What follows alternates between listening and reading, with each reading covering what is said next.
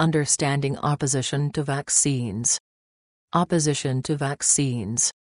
Health and medical experts have hailed vaccines as being one of the major achievements in the 20th century, but not everyone agrees. In the past few years, opposition to vaccinations has been discussed more frequently in the news. Concerned parents are opting to forego vaccinations for their children for many different reasons. This has resulted in a surge of infectious diseases that had been previously or nearly eradicated. Is vaccination opposition new? Vaccination opposition isn't a new concept. As long as there have been vaccines, there have been people who objected to them. Refusing vaccines started back in the early 1800s when the smallpox vaccine started being used in large numbers. The idea of injecting someone with a part of a cowpox blister to protect them from smallpox faced a lot of criticism. The criticism was based on sanitary, religious, and political objections. Some clergy believed that the vaccine went against their religion. In the 1970s, the DTP vaccine received a wave of opposition when it was linked to neurological disorders. Studies have found that the risks are very low. To combat vaccination opposition, laws have been passed that require vaccinations as a measure of public health. Common reasons behind vaccine opposition. There are a variety of reasons behind vaccine opposition. Some people have to forego different vaccinations due to a high risk of potential allergic reactions. But for most who refuse vaccines, it should be known that there is little risk. There are some common reasons that lead to vaccine opposition. Some cite religious beliefs as the reason behind their refusal to get vaccinated, though most mainstream religions do not condemn vaccines. There was a belief that diseases were disappearing due to better sanitation and hygiene, not vaccines. This has been proven false by the resurgence of previously eradicated infectious diseases.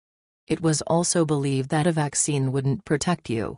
Those who are vaccinated can still get sick, but they will experience mild symptoms. People also think the risks outweigh the benefits. This is currently the biggest objection in the United States. Parents cite many medical risks, including autism, as potential consequences of being vaccinated. There is the common belief that since these diseases have been eliminated, there's no need for vaccinations. Diseases will only stay eradicated as long as vaccines are still used to prevent them. And many think that pharmaceutical companies can't be trusted.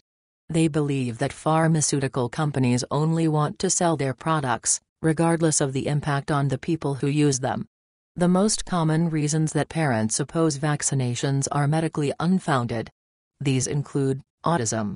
The belief that vaccines can cause autism has become widespread in the past few years.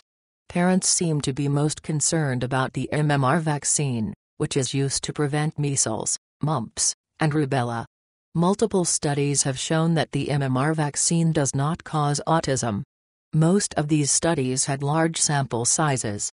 The Centers for Disease Control and Prevention, CDC, also states that vaccines are very safe in all but a few cases. The CDC also clarified that vaccine ingredients do not cause autism. Thimerosal, an ingredient that has been used in some vaccines, also raises concerns. It is a mercury-based preservative that was thought to cause autism. It is now only used in some flu vaccines. There are also thimerosal-free flu vaccinations available. Even so, the CDC states that thimerosal does not cause autism. Flu vaccines. Some people don't get flu vaccines for themselves or for their children. There are several reasons for this, including, the flu vaccine doesn't protect against all strains of the flu. The vaccination needs to be given every year. The vaccination could make them sick, which is false. The flu vaccine is recommended for almost everyone who is 6 months of age or older. There are both shot and nasal spray vaccinations available, which can be used by different people. Some people with different allergies can use one type, but not the other. It's important that you check what type of flu vaccine you should get. Most side effects from the flu vaccine are mild and go away within 1 to 2 days. Mistrust of science. Some opposition to vaccines comes directly from a mistrust of science, or mistrust of the government. Some people believe that pharmaceutical companies and scientists want to sell a product regardless of harmful consequences. Others are skeptical of science that they don't understand, or the chemicals they don't know that go into vaccines. This distrust grows, as laws require children to be vaccinated in order to attend public schools. Some parents prefer natural or homeopathic treatments instead. These treatments can aid in relieving the symptoms of some conditions, but are not as effective in preventing disease. When people mistrust science, they're less likely to vaccinate. They're also less likely to trust the doctors who recommend vaccines. Results of vaccination opposition. While some people need to forego vaccinations due to potential allergic reactions, others refuse vaccinations for themselves or their children for many reasons. Most of the concerns that create opposition to vaccination are nothing more than misconceptions. Unfortunately, the decision not to vaccinate oneself or one's children doesn't just affect them. The large number of people refusing vaccines has led to the reemergence of infectious diseases in areas where they had been eradicated or nearly gone. Measles was declared eradicated in the United States in 2002. But in 2014, there were over 600 reported cases. Measles is a potentially deadly disease, and health experts explain that parents refusing to vaccinate their children are the cause behind its resurgence. Pertussis, or whooping cough, has also seen a dramatic increase in reported cases attributed to a lack of vaccinations.